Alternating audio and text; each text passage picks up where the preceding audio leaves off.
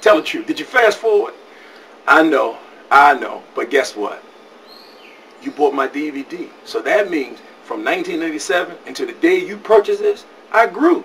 And that's all you can do as a professional entertainer is get better. I mean, if I was doing that in 2008, like I was in 1987, would you really have spent the money? Of course not. But anyway, I had the potential. That's what my first manager, Jerry Broadnex, told me. He said, you have potential. And from Jerry Broadnex, I started with Bernie Young out of Washington, D.C. And that's when my career went into another phase or to another level. That's when I started working across the country at all the comedy clubs. St. Louis Funny Bone, Miami Improv, Washington, D.C. Comedy Cafe, Baltimore, Maryland, my own hometown. I mean, it just, you go everywhere and you meet all types of comics from all different types of walks of life and backgrounds. And between all that, you submerge yourself into this business and you work really hard. And after 5 years of being on the road, I got my first TV break when I did A&E's Evening at the Improv in Los Angeles, California. And I was introduced by the actress, Jo Beth Williams. This is my first TV appearance. One of many to come. But just check this one out. Where the black people at? Yeah, you know, man. It's good to see y'all to the back. When I'm done down, I walk up out the dam between me and y'all. I ain't been backside, you know what I'm saying? I'm a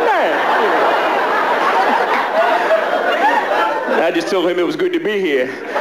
Sometimes I have to drive through stupid places. You ever do that? Go through a stupid state? I had to go through West Virginia one week, man. Had signs on the highway that said, watch for falling rocks. How do you do this? And what do you do when they come? Okay, I'm watching. Oh, I didn't see that one. They got us again. Buckle up, honey, this is rough country. Then they had a sign that said, radar is enforced by aircraft. Now, when was the last time you seen a helicopter give them the ticket? Like you're going to be in your car, you're going to hear this. Pull over, sir. You're in a black car, pull up now. Who the hell is that? Hey, I'm trying to watch for falling rocks. The one sign I hate to see on the highway, I hate to see those deer crossing signs. You ever see them out there? Deer crossing the next 6 miles. Who told them the deer gonna cross right there? Back like 2 deers be walking through the woods. Say, man, you want to cross? Yeah, where that sign at?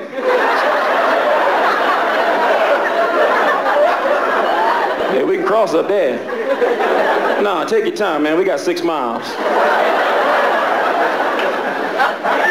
That's why I understand why people deer hunt. Why do men buy guns and walk through the woods looking for deer? That's stupid, man. Do what I do. Get your 6-pack of beer and sit in front of the sign.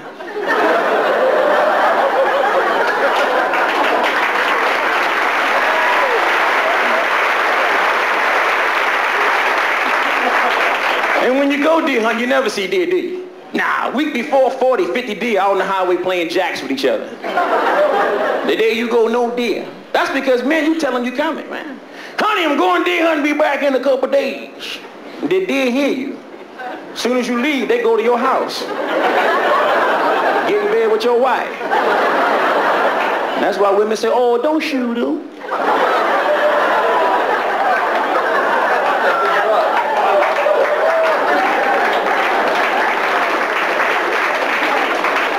See, I know about this stuff. I used to be married, Jack.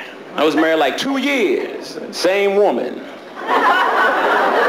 And fellas, let me tell you something. You don't ever want to go to a divorce court, man.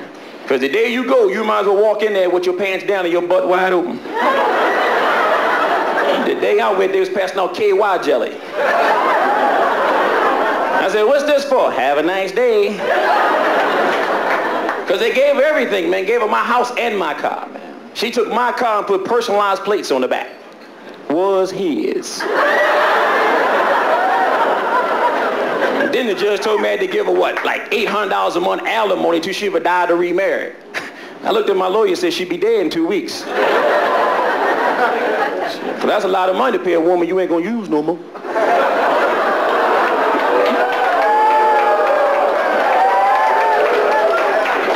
Yeah, that was for the fellas anyway.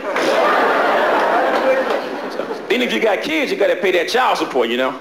And I got 2 kids, you know. The judge told me $600 a month. I said, well, that ain't bad for 2 kids, you know. Then he said, oh, peace. And I said, hey, one of them kids got to go too. Because where am I get that kind of $1,200? Where am I get $1,200 from? Then I saw this show about Ethiopian kids. Found out you sit on 59 cents a day, they can feed a whole family. I had an idea. Hey, pack your bags. You're going to Disney World. And see, at least my kids are not bad, though. You ever see those bad kids in the mall and wish they were yours so you could smack them one time? Where your mama at? Tell a stranger did it.